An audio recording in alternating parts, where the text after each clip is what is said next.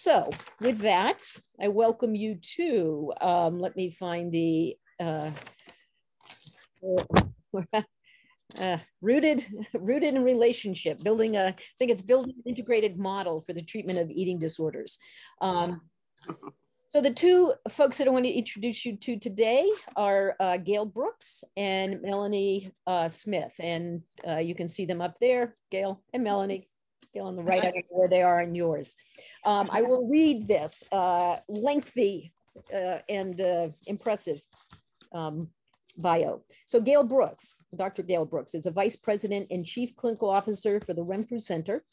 Dr. Brooks leads the Renfrew's Clinical Excellence Board and the Clinical Training Department. And this is no small thing, given that they have 19 sites that they have training at. She has clinical oversight responsibility for Renfrew's residential facility in Florida and for the non-residential sites in Tennessee, California, North Carolina, Illinois, Florida, and Georgia. Up until this past year, she traveled all the time, right, Gayle? It's not right. For the past 30 years, she has treated patients from diverse backgrounds who suffer from eating disorders. Dr. Brooks served as the eating disorders specialist in the HBO film Thin. She's appeared on Good Morning America and has been featured in the following publications: the New York Times, People Magazine, Essence Magazine, and Perspectives, the Renfrew Center Foundation's Journal for Professionals. She's a frequent presenter at conferences and workshops. Dr. Brooks speaks on topics such as the treatment of complex patient eating disorders and complex trauma, I'm assuming, patient eating disorders and cultural diversity, and the interplay between eating disorders and trauma, and eating disorders in midlife women. Dr. Brooks is a certified eating disorders specialist and approved supervisor, a former IAEDP, which is one of the national eating disorder regulatory boards or conferences, as we'll say, and is the current chair of the IAEDP Senior Advisory Council and former co-chair of the AED Diversity, what's the SIG? SIG, Special Interest Group. Thank you. That, in a nutshell, is Gayle. Welcome, Gayle. So excited you're here. Melanie Smith, who is on the right, is a director of training for the Renfrew Center. As a director of the clinical training department, she is responsible for developing and implementing, I'm so sorry, guys, I'm tripping up over my words, clinical training and programming that is consistent with the emerging research and evidence-based practice. In this role, she provides ongoing supervision and consultation to clinicians across mental health disciplines for the purpose of continually assessing and improving fidelity and competence of treatment delivery of the Renfrew's new unified treatment model, which they're going to both be describing today. Dr. Smith is a certified eating disorders specialist and approved supervisor and has extensive training in the unified protocol for the transdiagnostic treatment of emotional disorders, the UP, Barlow's work out of BU, and is a UP certified therapist and trainer. Melanie, welcome. I want to say just a little bit in terms of bringing these folks here, and mostly they're going to present this, but as we were planning colloquia and thinking about, you know, kind of interesting topics and folks to bring in to kind of showcase what they've done and the work that's being done out there with RCT, I just felt like, you know, these guys have done this just phenomenal Herculean, I don't know how many more kind of like Roman god or goddess illusions I can develop, but this huge undertaking to combine these models and really do something I think very, very different in the world of eating disorders. So I'm thrilled that you're here and sharing with our group, you know, and it goes without saying there's such overlap of our group. So welcome. Well, thank you. It's great to be with you. You know, Amy, when you reached out to Mel and I to present with you, we were just so honored, and just it's a treat, actually. We feel like you've been so integral in our evolutionary journey as a treatment facility in terms of our treatment model, and that you've given some support and guidance, and I think what we've valued more than anything is the fact that you can be quite frank in your feedback. So it has been, that has really sort of helped us as we've grown. And so today what we really want to kind of share with you is a bit of our story in terms of how we have evolved. And also some critical lessons that we've learned about the importance of really staying rooted in relationship. That this has been something that we've kind of gone through a lot of renditions of in terms of understanding. So Mel's going to be moving the slides for me. So Mel, you want to go to the next slide here? I want to start with just sharing with you some just some background about the Renfrew Center. We were founded in 1985 as the first really comprehensive residential treatment facility treating women with eating disorders. Since that time, we've become one of the largest eating disorder networks across the country. We have 2 residential sites, and we have 17 what we call non-residential. They are like PHP programs, partial hospitalization, and intensive outpatient programs. And we're in over 15 states. So we've got a pretty wide sort of therapeutic footprint. And we treat thousands of individuals with eating disorders every year. When we first opened our doors in 1985, we were really, because we were the first, there really wasn't much to go on in terms of what was the most effective treatment for individuals with eating disorders. There really wasn't a research field going on at that time. And so we looked outside of the field of eating disorders to get a sense of what could help us to most effectively treat the women that we were seeing. Because at that time, it was really what we saw were women, and it was really felt that eating disorders were disorders of women. Fortunately, at that time, some very exciting stuff was happening at the Stone Center.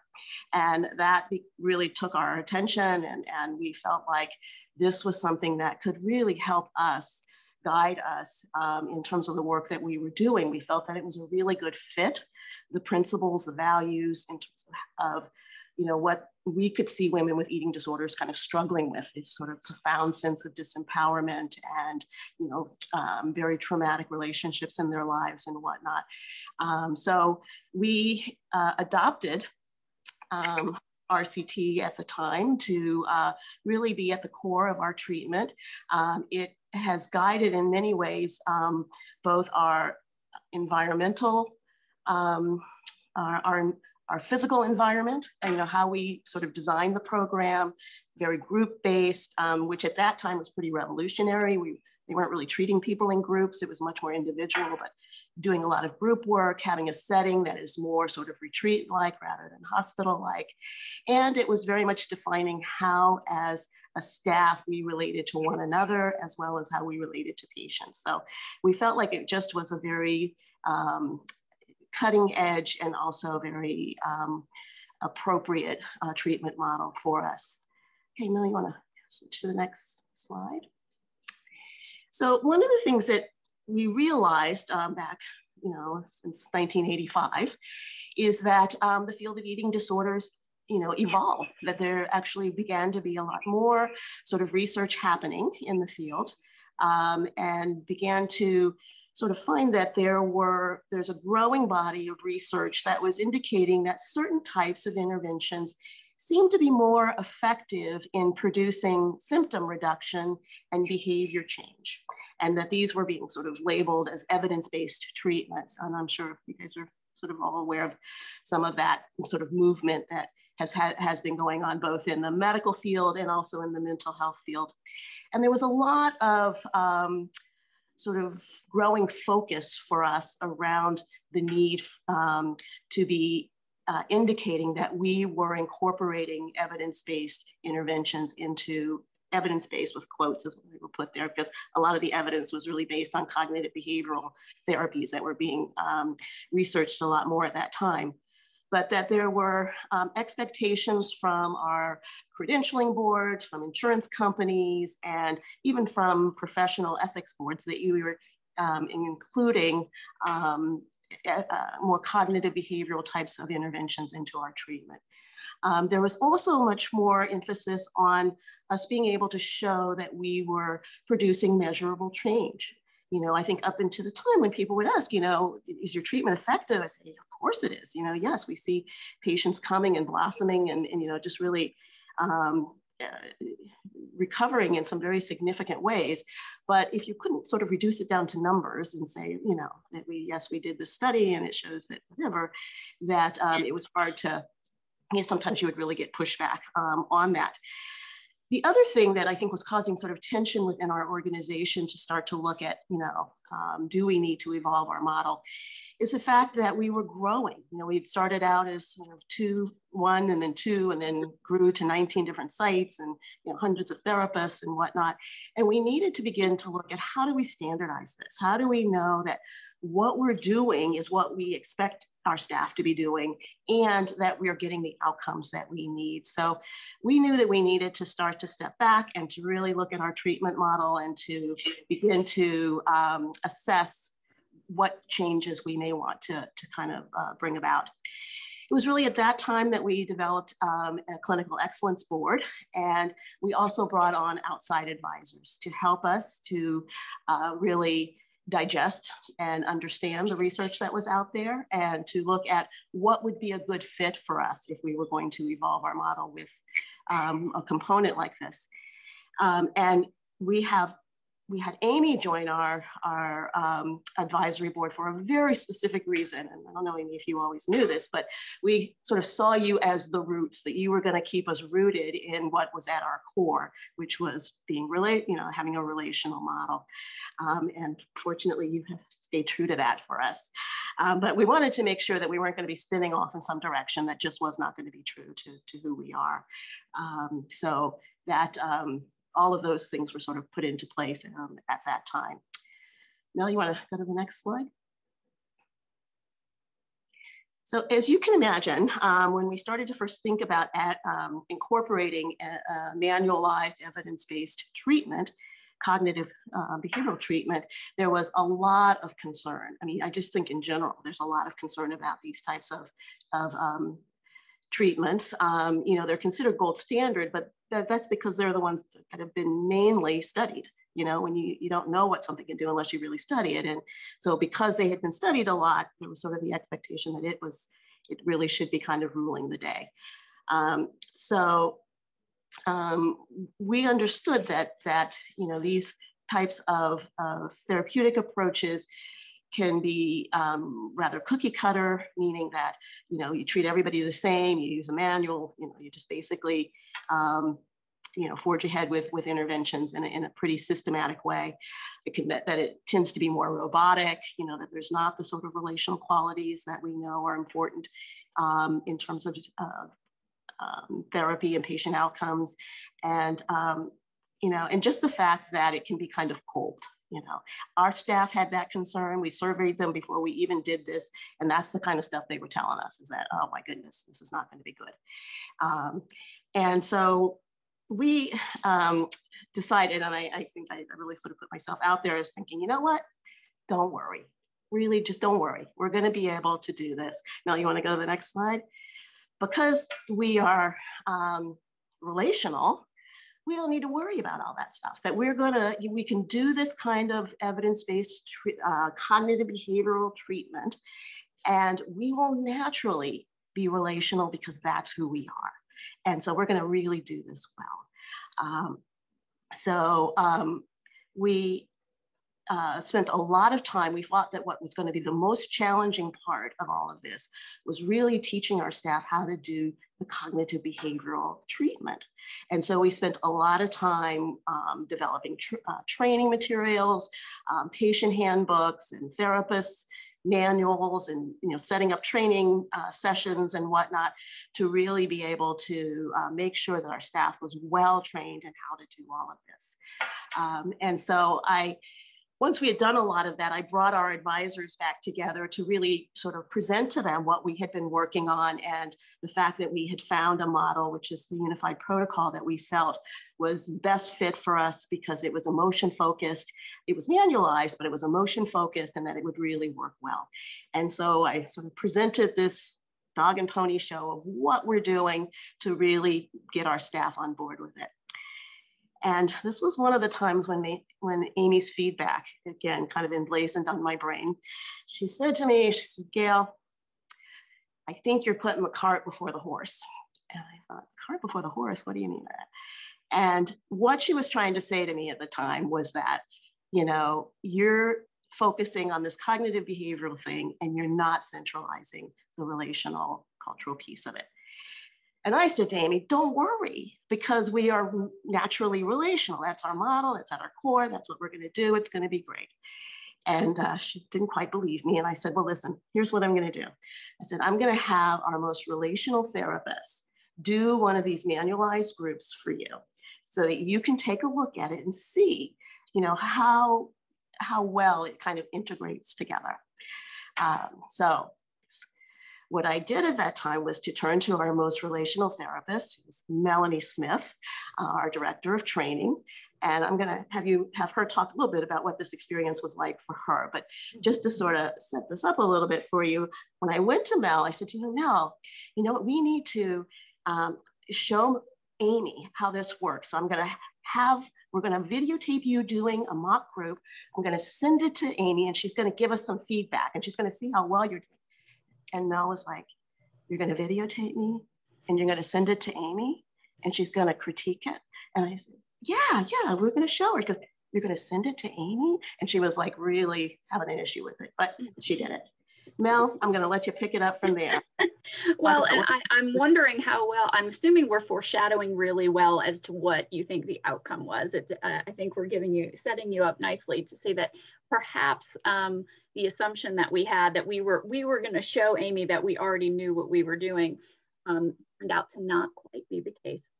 So, and as Gayle was asking me to do this, the context within this, right, is that I saw myself as, you know, kind of an Amy Banks fangirl. I had attended many workshops at conferences, sat in the back and like notes, but, you know, we didn't have a relationship. We had never met before. We had never talked before, but I very much knew who this person was and was very much admired Amy and her work.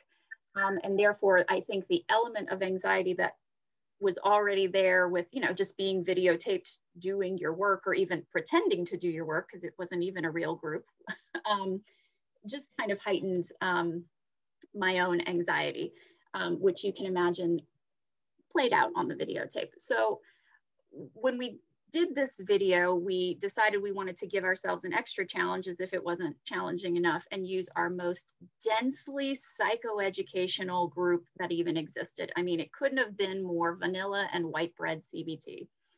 And I, for an hour, did a pretend group trying to do what my very nebulous and rudimentary understanding of what being relational was.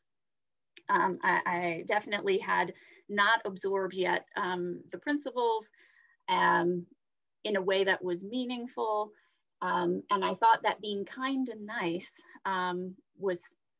that was kind of the moral of the story of what I thought was sufficient. So what ended up happening was that not only was Amy going to review the videotape and give us feedback, but we were going to fly to Boston in January, and I live in Florida. So let's go to Boston in January, where I don't even have the right clothes for this. And we're going to hang out with Amy for 2 very intense days, and we're going to watch the video together, with other people, and she's going to give you feedback. So I didn't end up with an ulcer at the end, but the amount of, again, internal angst, because I wanted to do a good job. I wanted Amy to think that I did a good job. And that's not entirely what happened. So, when Amy and Gayle pre-talked about it after she watched the tape, but before we flew to Boston, Gayle said, so how was it? I don't know what the full context of the conversation was, but I only know the part that Gayle shared with me was that a comment that Amy said, which again, we've all, look, she laid her face, she's like, ooh, that was the least relational thing I've ever seen. No, she started out with Melanie's a lovely person. Gayle didn't share that part. She was like, context.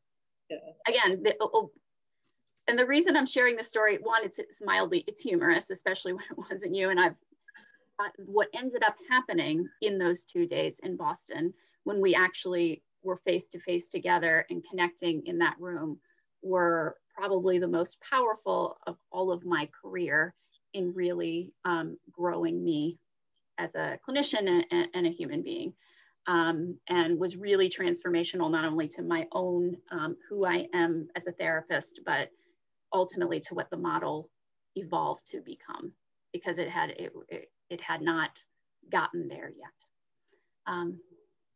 So Amy, I don't know if you want to share your perspective on that. Yeah, I mean, I would. What I would like to say is, in some ways, I think you did a phenomenal job in that relational job, in that you put yourself out there, you took risks, you made yourself vulnerable. All of those are, kind of characteristics that I think are so embedded in the way that we work as RCT clinicians. So I was looking at the actual interactions and the power dynamics and a whole lot of things that weren't there. But I in fairness to you, I have to say I think you are you were an exceedingly good sport.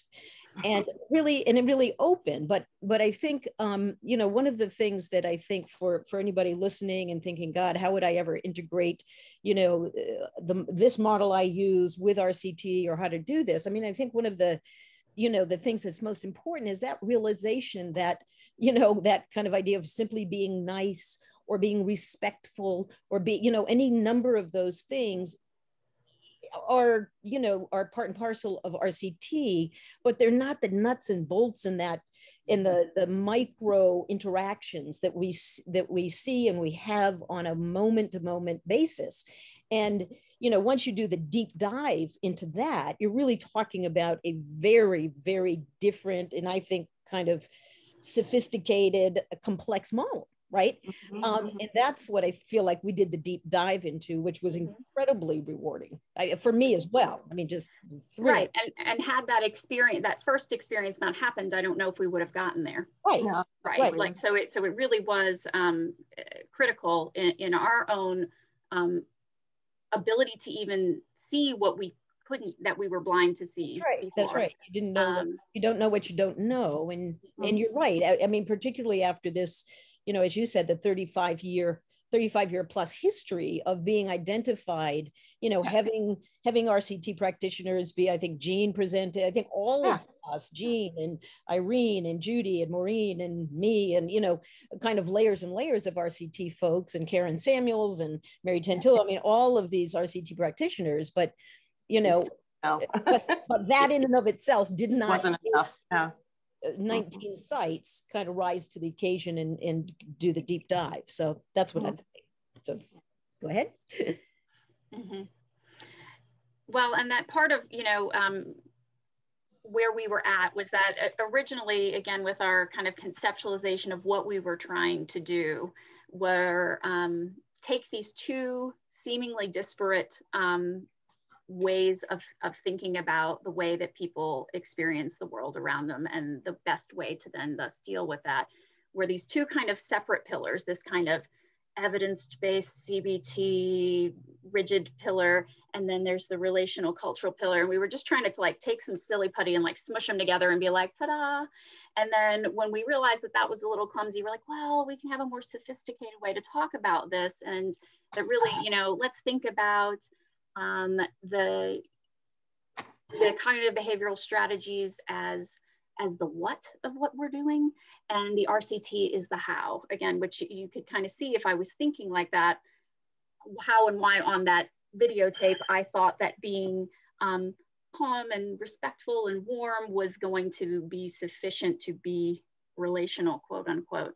And that that experience really allowed us to see how far apart we still were and how disconnected our way of thinking about this model was. And then Amy really brought us into this place of this kind of metaphor of the double helix. Would you be able to explain that a little bit more, Amy, as far as how the double helix? Forgive me for bringing up the double helix, but if you imagine it, sort of, you can see there on the screen, okay, the difference between having two. It's almost like parallel play, that version of development where it's parallel play. The two, you could have the uniform protocol CBT stuff in parallel play with RCT, but as you said, there's a loose kind of grouping, kind of tied together loosely, as opposed to really integrating the model. So I think what the helix represents is, yeah, there's these two strands, but there are not just one little band joining them. There is an entire integration process, right? So that, one of the things, Gayle, I know you say is that RCT became the what as well. They're both the what, right? And in a culture that overvalues the what, when you start saying that relationship is the how, it devalues it, right? And so, I think the original thing we had to do is get these two, kind of do the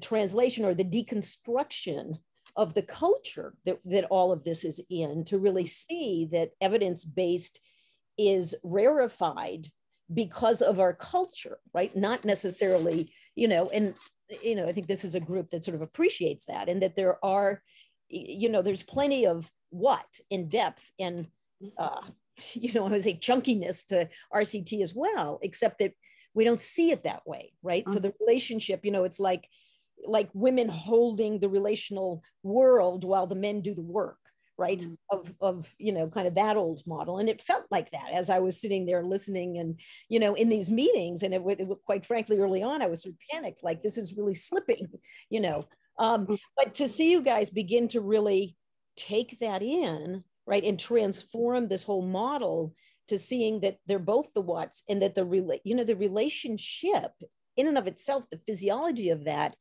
is such a concrete what, right? And that the, kind of the, call the 4 pathways of connection, you're talking over here about uniform protocol and emotions and emotional regulation. And here you have an interpersonal way of regulating those emotions that was being disappeared, right? So that's a little I'd say about that. Yeah. Yeah. So as we tried to kind of really evolve and really integrate and embody the double helix, there were quite a few kind of tangible steps towards this integration, which Amy was the foundation in the center and who we went to for all of this. And first of it really just started with our own training. So again, that fateful Boston January trip was certainly a big foundational piece for us and for me in particular. Amy, is there? Yeah, you want me to? I know that was talk a little bit about this. Yeah, the training. So, and so as we kind of stewed or gotten more and more immersed, what I would say is what became clear is the enormity of the task, partly, right? In that, you're talking about 19 sites, hundreds of therapists, thousands of patients, administrators, and how do you, have this integrated model and then disseminate it? And I'm going to let you guys talk about it, but, if you just look here, we thought about these steps, right? Everybody needs this RCT training in conceptualization, right? That kind of being on the laurels of resting on your laurels wasn't going to be enough. You really needed to be and get this specific training, as did everybody that you onboarded into the organization, right?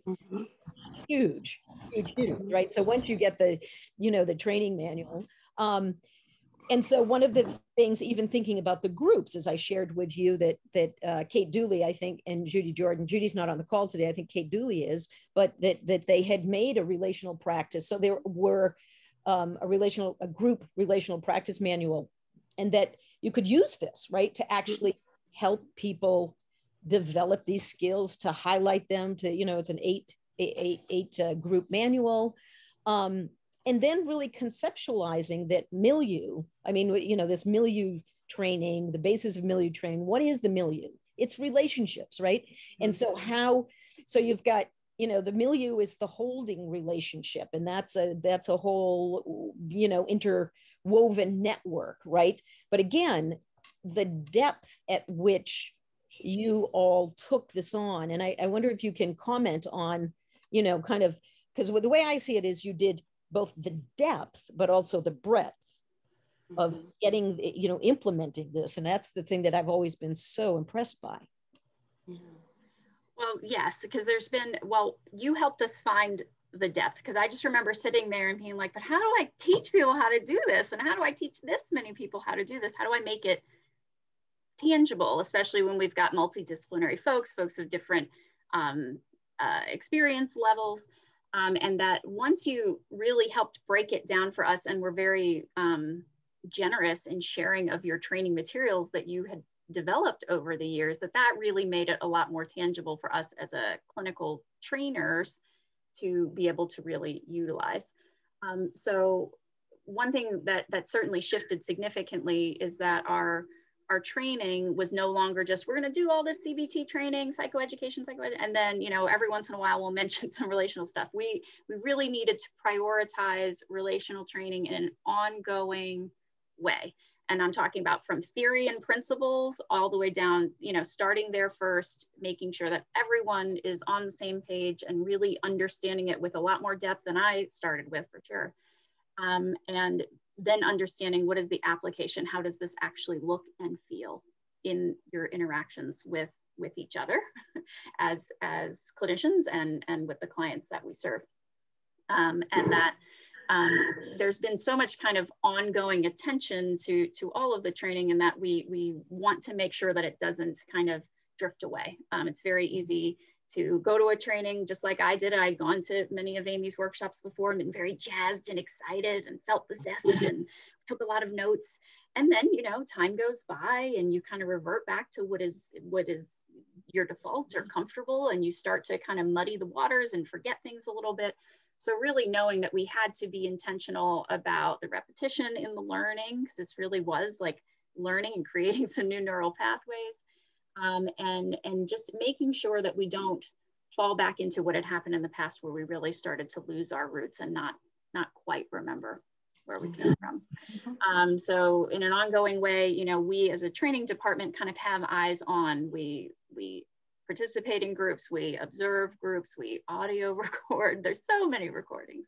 And our goal was to really try to do our best to give the type of feedback that Amy provided to us that was so valuable to our growth as clinicians, and find a way to do this so that we know that any client that walks into a Renfrew Center location anywhere in the 19 locations will be getting the same quality of care. And that when we say on our website that we are founded in relational principles, that we can actually back that up. Right. That it's not just a brand strategy anymore. So if you kind of think about what this model has become, it's really, again, this integration of these things. So yes, there is the cognitive behavioral skill building that is there, and that serves a pretty explicit behavior change function, and serve some of those tension for change needs of being able to measure certain particular metrics that are important to insurance companies and accrediting agencies and things like that. But really the relational skill development of, again, the clinician and the clients, of course, right? That we're building their capacity to move and be moved by another person. That's where it all really starts. And that all of this has to happen within the context of their cultural experience, of who their intersecting identities, and that this is kind of what we're trying to bring forward, and that these two things don't have to live in different worlds, and that it's better for it. So it turned into a thing. It turned into a thing, a big thing. So Oxford University Press, that kind of does all of these, and, you know, again, in air quotes, evidence-based treatment manuals, meaning they've given it the, whatever that means, seal of approval. And what we think, or what best that we can tell, is that this manual is more representative than any of the others that kind of exist, in that there was very intentional inclusion of cultural context, of diversity related issues, of very explicit attention to the impact of oppression and marginalization. You're not going to find that, I don't think, in a typical CBT treatment manual. And that great care was attended to really do that and to infuse the relational cultural principles into the language throughout this, which is not a typically Oxford thing, I don't think. You would see.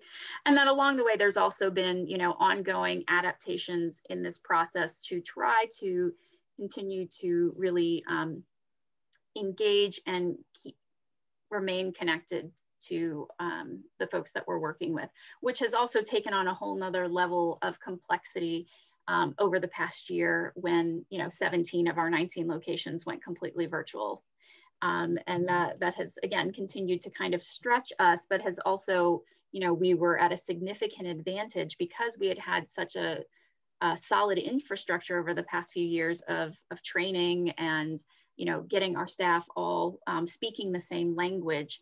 That was infinitely helpful when, you know, the world changed overnight and allowed us to be able to continue to do what we do and just figure out the technology. That was really the thing that we had to worry about, because what we didn't have to worry about as we all kind of scattered was that we were all still going to be speaking the same language. Yeah. Yeah. So let me say a few other things, and then I really want to open it up for questions, and just a reminder that people can ask questions in the share. I wonder, do you want to? Yeah, there we go. Okay. So again, you know, I just, you know, I want to again emphasize the size and scale with which you guys have done this. You know, over 19 sites, over, you know, you know, both the depth and the breadth, which I have found unusual, and I've not seen anywhere, quite frankly, in all of my psychiatry travails. I just haven't seen it before.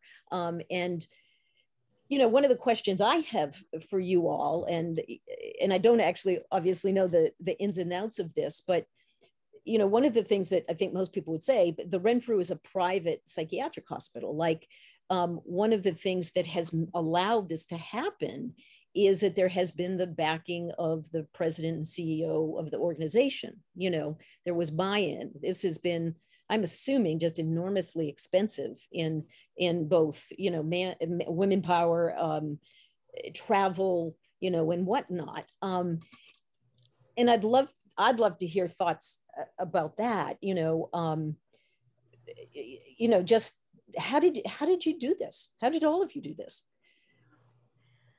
Well, I think you're so right that it has been a big endeavor on our part and a big commitment. And the fact that we are not only privately owned, but a family business has its advantage, because I just have to convince the family that this is the right way to go, you know, and so that if the folks that have as much passion and commitment to the organization doing well are at the top of the organization, and they want to have really cutting edge, high quality care going on, it was possible to get the buy-in and the trust at that point. And I know how rare that is, and also sort of how important it was. And it was scary for them. I mean, it was really going out on a limb, because we were branded as relational. And I'm saying, we're going to go like down this road and do, you know, cognitive behavioral, and, you know, and we're going to need all of these resources. We need a full training department. We need a full research department to do. And so it was really going out on a limb. But I have to say, I think that's where Renfrew started. You know, that's why we were the first to do what we did in 1985, was that there was a willingness to step out and do something, you know, that was meaningfully sort of cutting edge. I don't know if Judy, if you've got thoughts about that. I know Judy is with Renfrew as well, and has been from the very early days. Yeah, it's bringing me back to lots of memories. I've been at Renfrew since it opened in 1985, before we even had patients there. And I think the same creativity and risk-taking and forward thinking that generated the beginning in 1985 has really continued through time, where Gayle and Melanie started to focus in and really create a whole training program after it was kind of sold to Sam Menegood, who is the CEO and the owner. That was really a huge commitment financially and time-wise on the whole organization's side. But to give the support to Melanie and Gayle and create the training department that went all over. I mean, I do think that it was very cutting edge at the beginning in '85, and I think that this is very cutting edge. And knowing that there are so many competitors out there now. When we started, Renfrew was the first and only, and now there are so many treatment facilities out there, many of which have been sort of consolidated and bought by private equity. And so they're not independently owned, and they have a very, very different structure. But these other programs are not doing this. I mean, I have been a witness to all of this, and I have to say I have been, and I remain awestruck at how it got started and how it has moved forward and trained so many. We have so many staff people. When we started at Renfrew, there were 30 of us. That's the administrative people, the therapists, and so forth. There are over 600 people that work for the organization. Many of them are clinical people. And these are the people that have been trained. So it was a wonderful process. And, you know, it did get a lot of support. And we've had research behind it. And I mean, I remain very sort of humbled by what the training department has done. And I see it evolving. And so Renfrew is an evolving organization. You know, we started one way, we've integrated this, and who knows what the future is going to be. But it's really been a great journey for me. And I think, you know, what we're putting out there in the world is very, very special. Yeah. So there's a question. Heidi wants to know where you can get the Jordan and Dooley manual. It's out of print. One thought is we may have it, I have to look, we might have it in the bibliography of our website. So you can check ICGC. And okay, so Susan says, so to the two of you, can you give some specific examples of how CBT and RCT manifested in a double helix way? Curious about what that looked like. So maybe take an issue that would come up in eating disorder treatment and were you asking for, say Susan and me? Did you? No, I'm sorry. I'm talking to Gayle and Melanie. Okay. All right. Melanie, you want to? I just have at some point some moments from the past. Okay. Okay. Right. Mel, do you want to talk a little bit about that? Sure. Okay.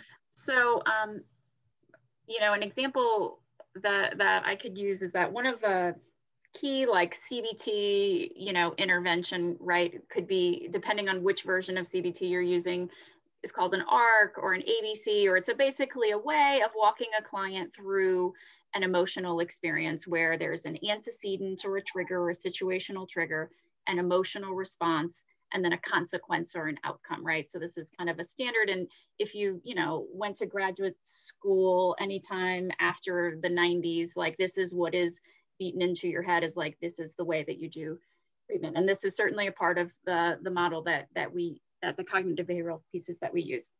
But what we found is that when looking at that intrapsychic experience alone, without the context and without the relational piece, you miss so much. So for example, if I'm working with a woman of color that is talking about, and we're doing this exercise of this antecedent of, having a performance evaluation with her white male boss. And he gave her some difficult feedback that she was having a strong emotional response to. And I did it in kind of your, CBT manual way. I would want to understand what emotions she was experiencing, what thoughts, what was coming up in her body, and then what did she do? What was the consequence or outcome? And that it would be very easy to go along this conversation and talk about how she was feeling anger and frustration, and irritability, and that, one of the outcomes or consequences might have been that she, got really upset and cried at work, or was really having a hard time trusting her boss. And it would be very easy without any context to pathologize this and to try to understand, you know, how do you better control your emotions without thinking about what are all the historical antecedents, what's all of the experiences that she's had as a woman of color in her life and her educational experiences and experiences in this office, in this relationship with this man. What does that do? And how much does it actually make a lot of sense that she's experiencing incredible anger and feeling, you know, unjustly treated and really, you know, being attuned to looking for these sorts of things versus what can so easily happen and being like, oh, this emotional response is the problem. And we need to figure out why you had this big disproportionate disordered emotion. And we need to teach you some coping skills to fix it, which is, you know, incredibly, you know, problematic and short-sighted, but that's kind of what you could potentially get if you're not looking at these sorts of things and really leaning in and moving towards understanding the client's experience in this much deeper way. So that's about as brief of an example. Thank you. Yeah, if I could follow up on that, I wonder, so in that case very specifically, I don't know if this is you know, something you're remembering, you know, but what have you found what have you found people's response is, you know, how do they respond to you holding the bigger context? I mean, well, feeling seen for the first time, right? Because we're trying to validate these experiences that likely, and I am thinking of a specific person and a specific, sorry, my Apple Watch decided to comment on that. That have so often been unseen and invalidated, right? And that if I could just, you know, see and validate what that had to be like and sit in that space before we go into this like solution-oriented problem solving, let's solve this problem, which is so easy to do. But just to sit in the emotion and in the experience is something that certainly I wasn't doing prior to this, that I wasn't doing, and just the healing power of being seen and being, you know, the pain being acknowledged in and of itself obviously was the most important piece of that stepwise, you know, kind of puzzle. Yeah. Yep. So we've got, let's see, Kate Dooley. Kate, you said you can talk about a couple of examples from way back in the beginning of McLean Hospital with trying to combine RCT and CBT. Oh, you're on mute.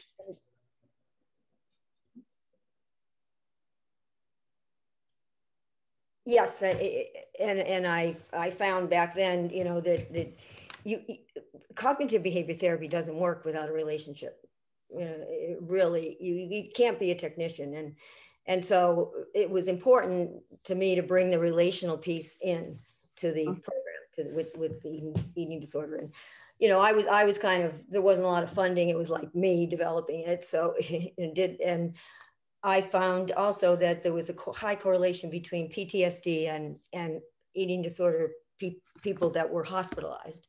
It was one-on-one, one-to-one when I looked at our population of who came inpatient, that there was always, if not trauma, there was an event, an early event that derailed these kids and shut them down from their feelings. And so an important part of the treatment became, well, you got to deal with the symptom, you know, to just, so they're not going to kill themselves or whatever. But then to really begin to understand what went on, what happened developmentally, and you know, when did you first feel this way, and also because they don't differentiate feelings. You know, kids would come in, it wasn't about feelings, it was about, I feel anxious because I ate too much. You know, it was all about food and that.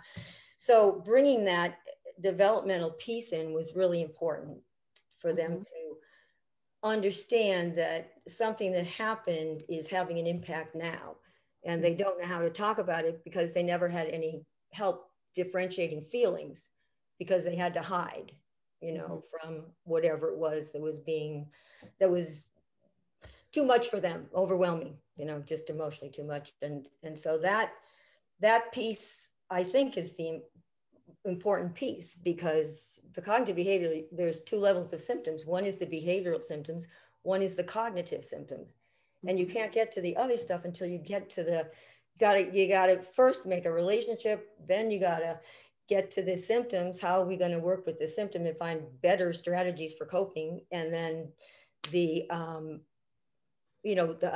how do we talk about feelings, and how do we begin to understand what is driving this eating disorder?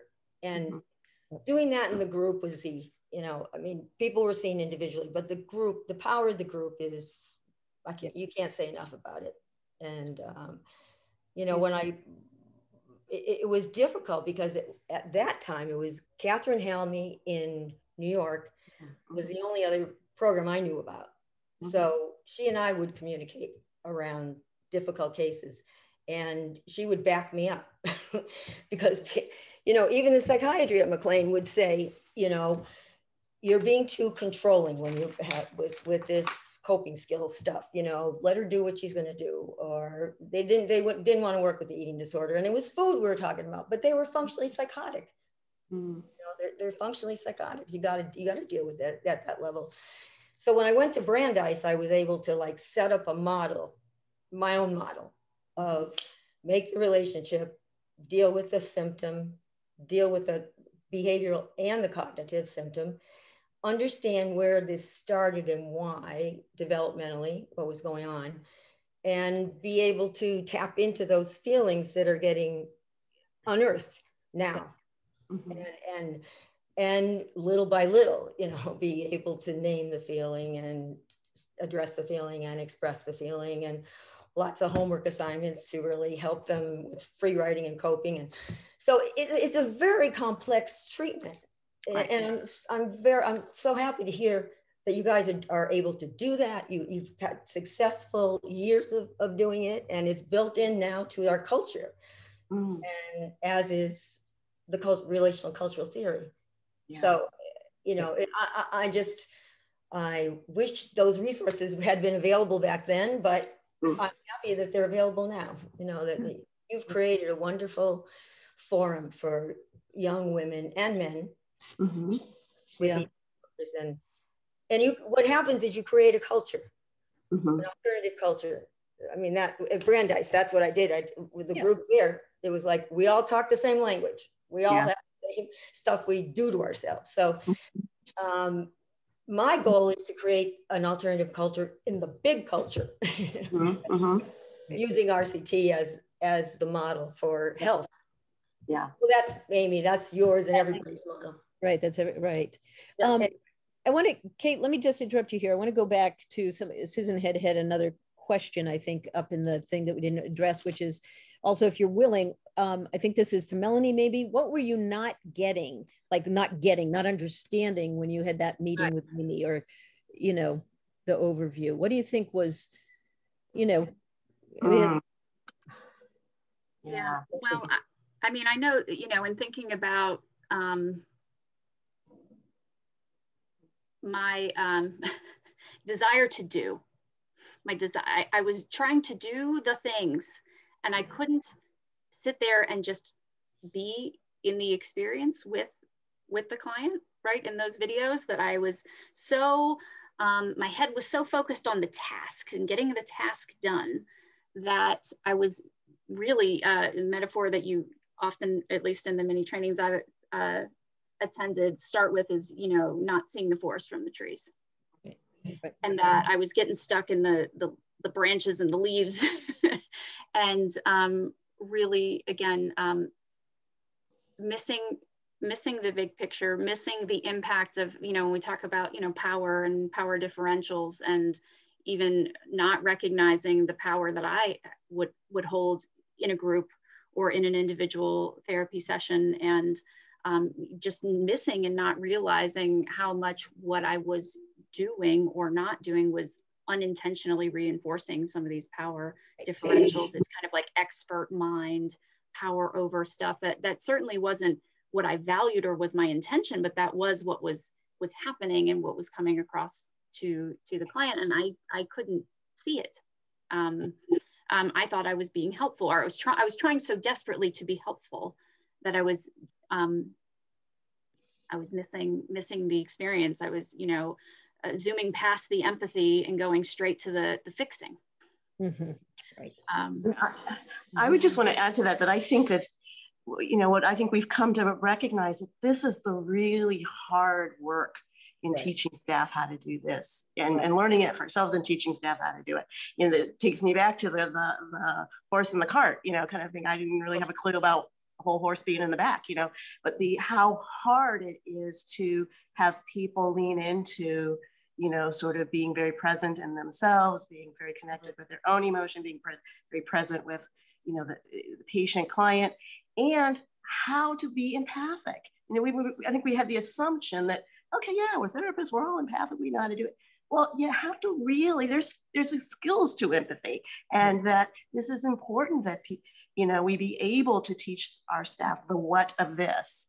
And it's probably the most challenging work that continues on now.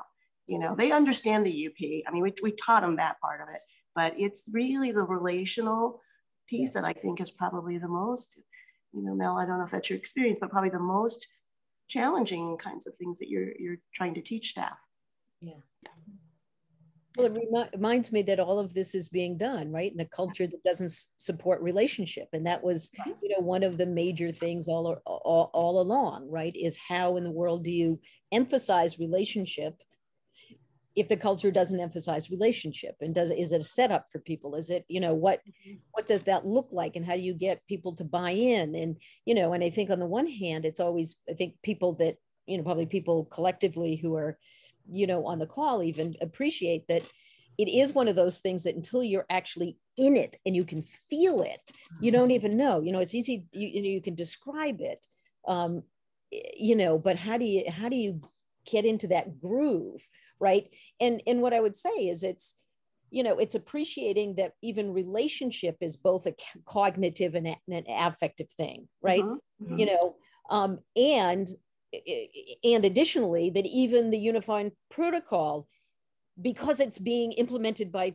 people, is also a cognitive and a relational thing, right? You know, and so when we do this, you know, false dichotomy that the, you know, again, the actions over here with the unified protocol and the, you know, and the, you know, affect or whatever, or the, you know, the holding tank is the relationship, you miss the whole point of the integration, right? That, you know, this happens, all of, you know, treatment happens between people. And you can, and to maximize that, you know, you need very, very specific skills. Yeah. I want to say, let me just read Karen Samuels. I think she had to go, but she said, coming home to attend Renfrew Foundation conferences in the 1990s, before I knew anyone at Renfrew, I just knew my patients would be cared for at the Renfrew in a respectful, relational way. The collaboration as an RCT therapist with Renfrew staff has served countless of my patients over the years. I mean, I think that's the other part, right? How do you interact with people outside of the system? I'll read, Aish, your question. With regard to dealing with insurance and their requirement of CBT, EBT, is the RCT piece in the paperwork? This is a great question. Just not included. Like, does it have to be hidden, right? Or how do we prevent RCT from becoming the how when it comes to insurance, right? The neoliberal world out there is focused on the CBT being the what and the how. Yeah. So great question, Aish. Yeah, I think that is a great question. You know, I think one of the things I would say is that we are making sure that when we're looking to measure things, that part of what we're trying to measure is the nature of the relationship, the nature of the connection, that, you know, that is, we see that as important as, you know, in terms of what their behaviors are and what their thoughts are and whatnot, but what is the quality of the relationship that is happening here? And so that's one of the ways that we try to sort of stay, you know, have it stay sort of centralized in our understanding of it being integrated.